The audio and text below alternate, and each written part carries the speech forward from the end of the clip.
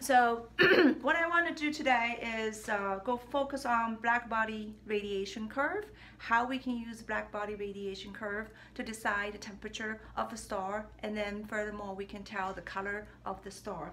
So if you can take a look at the slide here, okay, I showed you this slide last class. I want to just give a little bit more detailed explanation for this curve. If you look at the blackbody radiation curve, the y-axis is the intensity, so how much light a star emits. And then the horizontal axis is frequency, or sometimes you can see wavelength.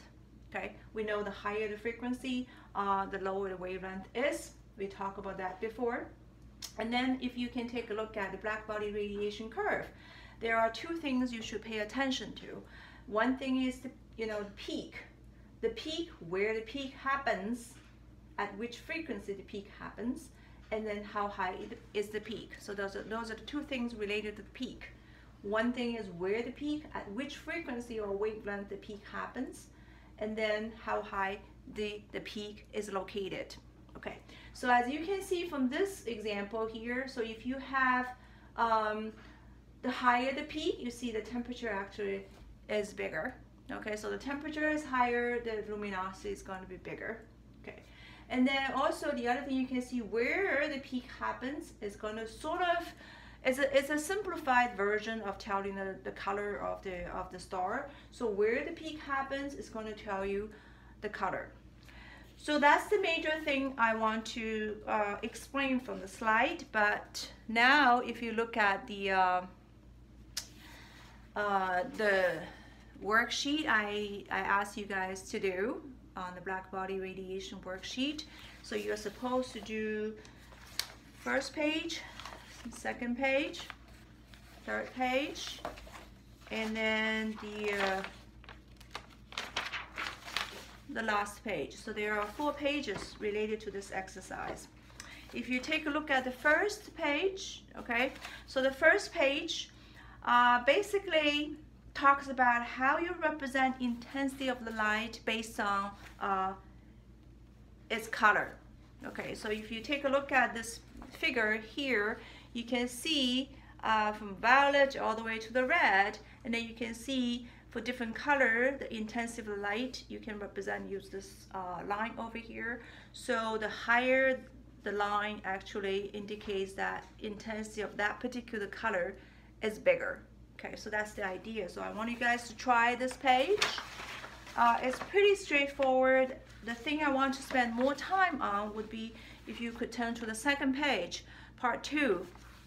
Okay, so I'm going to read this. I'm going to try to explain to you what it means, and then you guys can follow the instructions here to do the exercise for this tutorial. Different colors of light are manifestations of the same phenomena, but have different wavelengths. For example, red light has a wavelength between 650 nanometers and 750 nanometers, while violet light has a shorter wavelength between 350 nanometers and 450 nanometers. Stars also give off light at wavelengths outside the visible part of the spectrum, as seen in figures 2A, 2B, and 2C. So you can see these 3 figures over here. The most important features of a star's blackbody curves are, first, as I mentioned, is maximum height of peak. Okay, the maximum height of peak.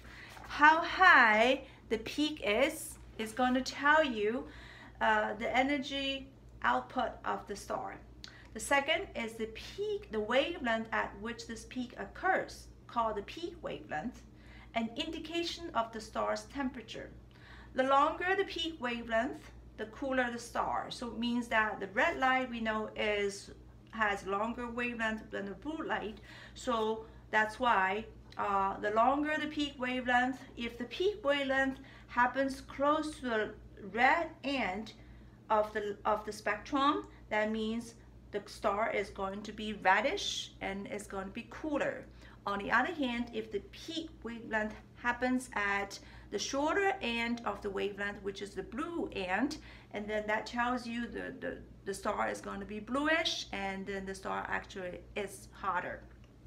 Okay, So if you look at the figure 2A here, to figure 2A, so for example, if star A and B are the same size and temperature, so forget about, remember the luminosity depends on the size as well as temperature. If both star A and star B are the same size, same temperature, they're going to have exactly the same black body radiation. Okay, so they're going to have the same luminosity. However, if star B is the same size as star A, but it's cooler, then that means its energy output, the luminosity is going to be smaller. So the energy output is less at all wavelengths. So you can see here, star B actually is much lower than star A here. So that means energy output is smaller. And the peak occurs at a longer wavelength. So you can see that the B here, the wavelength actually is happening. If you can take a look at here, the peak of the B happens at red end. So that tells you the B star is a red star. Actually, it's a cooler star. Okay, so that's how you're gonna do this exercise. Okay, so again, two things. Okay, let's go back here. Two things. One thing is how high the peak is going to tell you the intensity of the light, okay?